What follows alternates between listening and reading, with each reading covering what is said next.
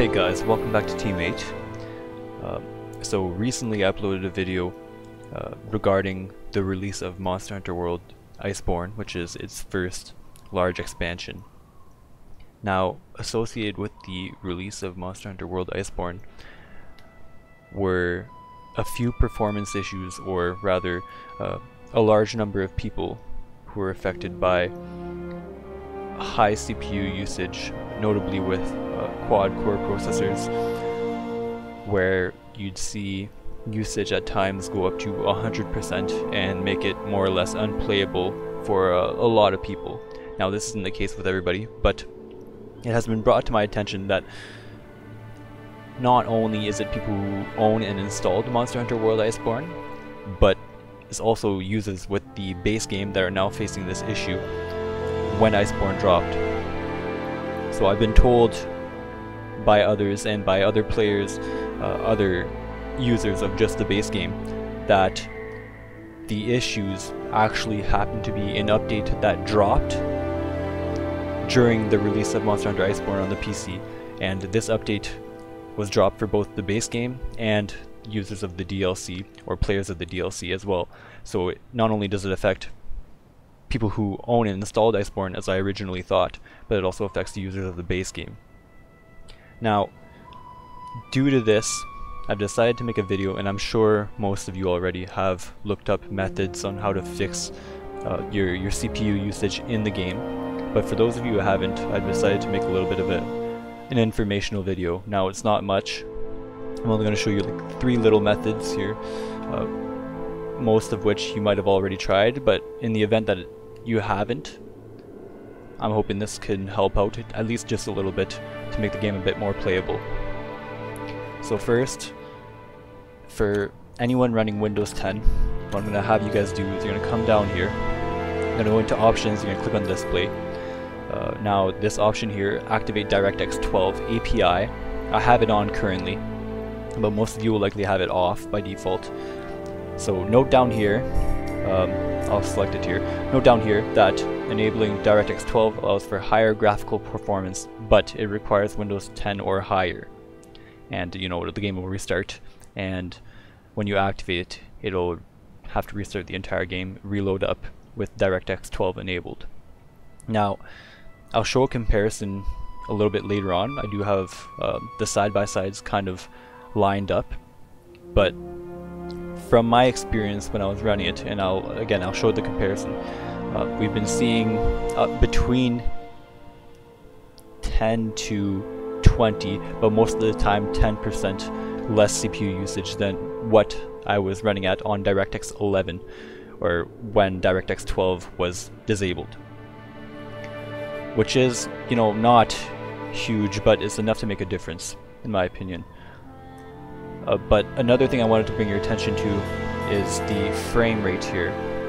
So in the last video I talked about frame rate capping. So there's a lot of ways you can do this, but there's also an option in game, and I'll just toggle it very quickly to show you guys here. So we'll go from 60 to 30, and you'll see my frame rate drop down to 30. Now you'll notice, like I said, there's a little bit of stuttering. Obviously you're playing at 30 frames per second now, so it's not incredible, but it does cut down the CPU usage. You might have seen it here go from a pretty high amount to a lower amount, but we'll test it in game as well. But what I'm going to use instead of this is I'm going to use MSI Afterburner and Rivatuner Statistics Server, which I'm going to include links for downloads if you want to try it yourself in the description, and it should hopefully help you a little bit with the gameplay. So we'll get into it. We'll load some of the settings here, and we'll see what we can do in terms of a little bit of benchmarking. Now, you might see a big performance upgrade from this, or you might not. Again, it's up to you to try different things, and hopefully one of these things work for you. I'm not providing a surefire way of at least, you know, making it run better. I'd like to, but I can't tell you for sure that this will work for you, but I can tell you that it has changed certain things for me. Even though I wasn't having too many issues before, notably my CPU is running a bit better with the game itself.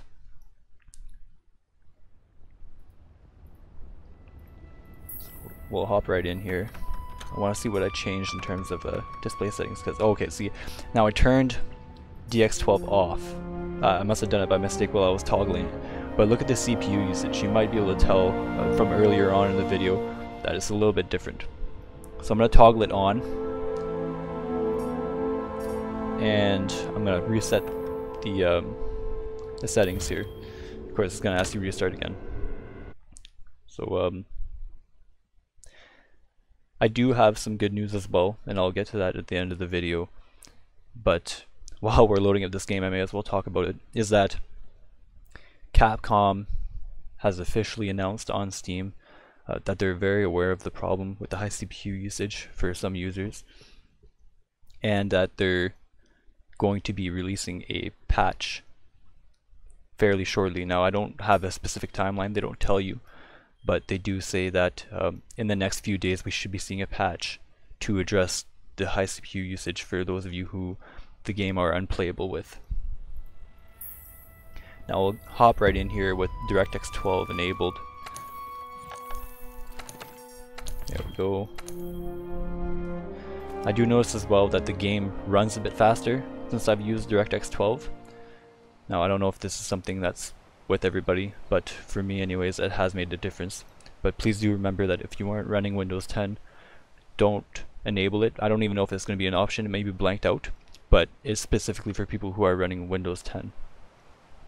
Now, I have heard from some users, I don't know their specifications, but I have heard that it also causes or can cause crashes.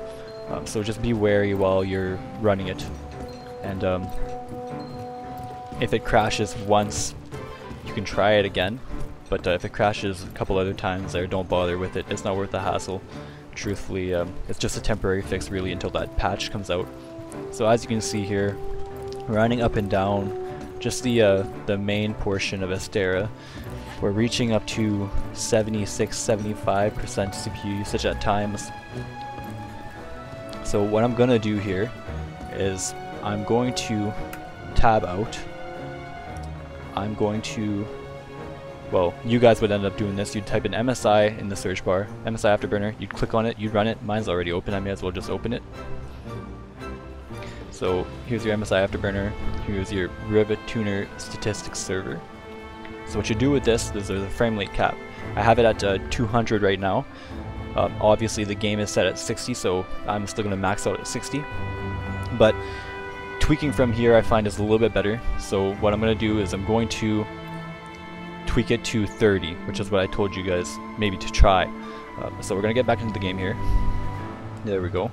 Now you see at 30%, CPU usage overall is currently at around 50, and it's kind of hovering at around 50 overall for all the cores here. So already we haven't seen anything near 70. We've seen it's almost a 20% drop from what it was. So we were hitting roughly 70 up to 70-75% at times. So oh, there's that infamous disconnection error, but that may not be related to Monster Hunter World. Truthfully, I have a rough internet connection. We run on satellite, so you can imagine how that is. Anywho, you can see right now the CPU usage is oh, we hit a 60 there, but the CPU usage for the most part is hovering around 50, which is great. It's a much better improvement over the 70-75 that we were seeing at times. So that's at 30 frames. Now if you aren't completely comfortable in saying, oh, I think I could do a little bit better than 30 frames, by all means, we can tweak it. So we'll go back here, let's say 40, we'll try 40. We'll set it to 40, and you'll see the frames go up to 40 over here. So let's take a look. So now we're 55, 56 currently overall, climbing to 60, climbing to 60, but still we're not hitting anywhere near 70. I don't even know if we'll hit mid 60s, so still that's about 10 to 15% decrease at 40 frames, which is better than 30, right? But it is still a significant enough decrease in CPU usage. So, you know what, that's not so bad. Again, you can play with it however you want it, right? You can set it to whatever. With RivetTuner statistics, you're not just limited to 30. You can set it to 40, 50, I don't know, 35 even, but we'll just set it back to what it was for me, which was 200 by default. And you'll see it'll go up again. We'll go up to 60 frames per second here, and you'll see the CPU usage right away, like right off the bat. We were at 72 overall, and now we're kind of hovering around the mid 60s to 70s. Yeah, 74, 72, 70. So we're back up there at 60 frames per second. Now you can just see in terms of difference that it did make a decent amount of difference, up to 20% at times, which is nice.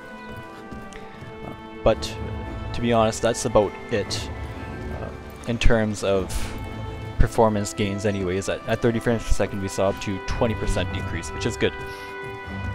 It may make the game playable for you. Again, you'd have to try it yourself. Now, I have heard of people underclocking their CPU, but in my opinion, I simply wouldn't do it. The reason being is because most of the time when you're underclocking your CPU is because it's getting too hot. Now, it may be the case, maybe it's running really hot for you guys, but 58 degrees isn't crazy hot for me. I am running a Ryzen. I'll list my specs in the description as well. But 58 degrees is no reason for concern. There's no reason to underclock. Underclocking, basically what it is, for those of you who don't know, is just decreasing the voltage. And this in turns reduces the power of the CPU and how much it's running. And usually it's done to control heat. So if your cooler, your CPU heatsink isn't running fairly well, then you end up underclocking a little bit. You do suffer in performance usually, which is why I suggest not doing it. But in a case where your CPU usage might be high and you might have a lot of heat, then maybe it's worth trying. But I'm not going to get into that anyways. I just don't feel like doing it. So without further ado, the next things to show you will be the differences between DirectX 11 and DirectX 12, and I'll show like a side-by-side comparison. That way we can see it in more or less real time. They're not completely at the same spots in some areas, but they are in the same map, which is a new ice map, or new winter map rather. And so at least it'll be comparable. So we'll see you on that side. So here's the comparison between DirectX 11 and DirectX 12. 12 being on the left, 11 being on the right. So right in this spot here, you'll see that the CPU has jumped to 91% on DirectX 11, and on DirectX 12 it was just above mid-70s. This lighting spot, every time I hit it, I did a couple of different test runs, but every time I hit it on DirectX 11, it was in the 90s, whereas in DirectX 12, it was in the mid-70s, maybe a little bit higher than the mid-70s, which is awesome. And there's that famous communication error again. I can't blame this on Capcom. Like I said, I have satellite internet, so you can imagine how the latency is on that. We get disconnections often. But I just wanted you to notice the differences between the two. Like right now, in and around the water in DirectX 11, we're at 70%, a little bit higher than 70%. Whereas on 12, we're maybe just barely breaking 70%. Where we can see on DirectX 11, we're in the high 70s to 80s at times. So it does make a pretty big difference in terms of CPU usage, or at least it has for me. So the last resort fix that I really have for you guys likely isn't actually much of a fix, but it's worth trying anyways. So for all of you who haven't already, there's a little option in Steam. When you go to Monster Hunter World, you'll go under Properties, you'll go under Verify Integrity of Game Files. Now what this does is it scans through the Monster Hunter folder in Steam apps, and it identifies if all the files are correct and all the files are there. Usually it will be. In this case, I'm pretty sure it won't fix the issue, but in the event that it does, go ahead and try it, and instead of canceling like I did, just run it through, and maybe it'll say, oh, you know, we've acquired or we've downloaded whatever files. Hopefully it works for you guys. you know. One thing you guys will be happy to know is that Capcom is planning to fix the high CPU usage issue. They know about it, and they've actually made a notification here of an upcoming patch. So they've said, issue summary. We've noticed that an issue resulted in an unusually high level of CPU utilization during active gameplay. The upcoming patch, which should be released in the coming days, should improve CPU utilization. Please note that the upcoming patch will update Monster Hunter World Iceborne to version 10, 12, and 1. Our sincerest apologies, or our sincere apologies, for any inconvenience this issue may have caused. So, what I believe, I don't think this is specific to just Monster Hunter World Iceborne. I think they're just going to send out a patch for everyone because, like I said, users of the base game are being affected as well, which they should patch as well. I don't think it's just Iceborne and Iceborne users or the people who own the DLC. That said, some good news. So hopefully these temporary fixes are able to get you through until this patch comes, which according to Capcom is in the next few days. No specific timeline, but hopefully soon enough. So if you like what you saw today, drop a thumbs up, leave a like, comment. If you have any questions, by all means, shoot. And hit the bell notification. That's pretty much it. Take her easy.